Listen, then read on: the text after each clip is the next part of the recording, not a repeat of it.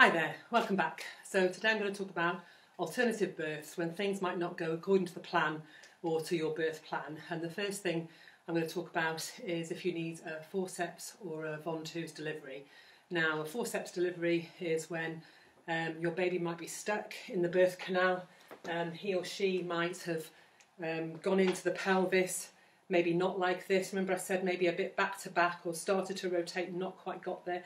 Or maybe has rotated fully and you've been pushing for a long time and the baby isn't quite coming out. Depending on how low the baby's head is, your cervix will have to be 10 centimetres dilated. And then the decision's made, the doctor will come in the room, the anaesthetist, your midwife will be there, and they'll talk about alternative delivery. So you probably will have been pushing for a while maybe, or the baby's heartbeat has suddenly started to drop and it's thought it's quicker to deliver the baby with the forceps. They're like large salad servers. You'll have one positioned one side of the baby's head, another one the other side of the baby's head. They then overlap.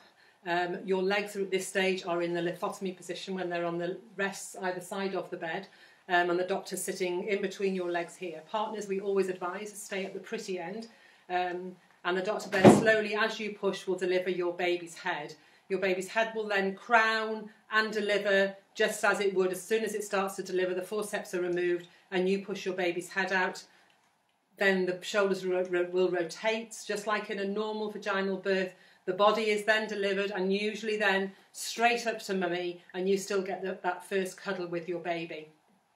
You will always need to have an episiotomy with a forceps delivery. Well, I'd say more often than not, and that's just a little cut down below. I'll show that in a minute. A ventouse delivery is slightly different. It's when a little cap is put on the back of your baby's head here. It's attached to something that looks like a bicycle pump, and a vacuum is created here on the back of your baby's head. So as you push, again, your baby's head is pulled with the ventouse attached here. And again, the head is delivered, the ventouse removed, shoulders rotate, baby delivered straight up onto mummy again. Because no extra width is going into the birth canal, you can sometimes get away without an episiotomy with a ventouse delivery. Sometimes they'll try a ventouse delivery first. If your baby has a lot of hair, you'll just hear like a sound as that just slips off the head because they can't create the vacuum. So they'll try a couple of times. If that doesn't work, they'll then go on to the ventouse, the forceps rather, to deliver your baby's head like that. So again, get away without an episiotomy then. An episiotomy is just when you're cut from the birth canal away from the back passage, just so that it's thought with a forceps, with the extra width, there's more risk of damaging the birth canal and your back passage. So it's safer to have an episiotomy away from your back passage. The stitches will be dissolvable. They usually take a couple of weeks to dissolve. They're usually put in straight away by the doctor that's delivered your baby. It's in a sensitive area, you're going to have some swelling and bruising there. But with ice packs and general good care, they tend to heal very well. During the procedure, they'll empty your bladder, because remember we said with how if you've got a full bladder, it can cause a problem for your baby's head to descend down. So a little catheter is put into the bladder there just to make sure that it's empty and not causing any problems. Depending on the type of birth, you might have a catheter left in there for 24 hours after you've had the baby, just so that you don't have to worry about getting up and going to the toilet if there's bruising and swelling down below. So it usually will be more comfortable for you to have the catheter left inside for 24 hours or so. Forceps and ventouse tend to always be performed in theatre, so you will be moved from the room that you're having your baby, in the labour room that you've laboured in, you'll be moved through to theatre. And this is just so there's more room for people, because you will have a doctor and a more junior doctor. You'll have an anaesthetist to make sure you've got good pain relief. If you didn't have an epidural on board before, then an epidural or a spinal is administered just before the procedure so that you can't feel anything that's happening down here. And so you'll have the anaesthetist and their assistant. You might have a paediatrician, depending on the reasons why you're having the forceps delivery. If the paediatrician isn't in the room, they'll be just outside the room, ready to come in should they be needed.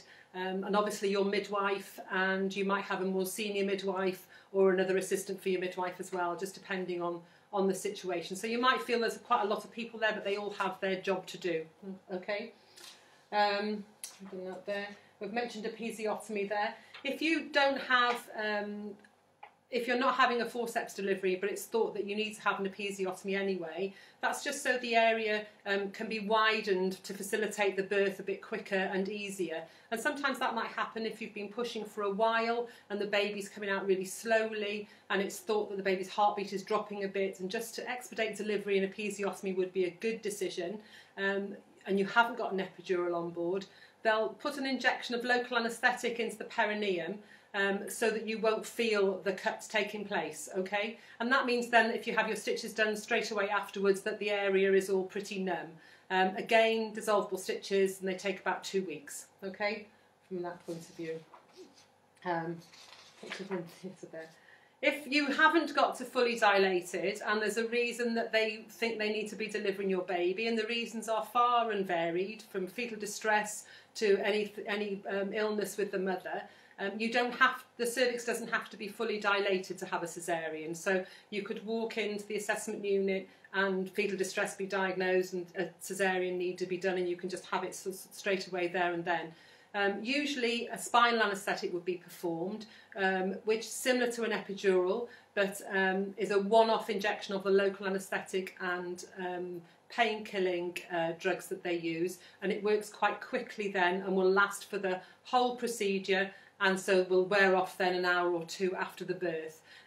Again, in theatre there'll be the same amount of people as there would be for a forceps delivery, but there will be a scrub nurse and an assistant for her as well, so another couple of people. So you might feel that you should have sold some tickets and made some money out of this, but they all have their job to do. You will have met, undoubtedly, obviously the midwife and the senior midwife that's with her. You would have met the anaesthetist and their assistant beforehand, and you also would have met the paediatrician probably beforehand, and the doctor and his or her assistant as well. So you will have met these people beforehand. It's just the scrub team that you probably wouldn't have met before you go into theatre. So we'll now go on afterwards to any other complications that might occur.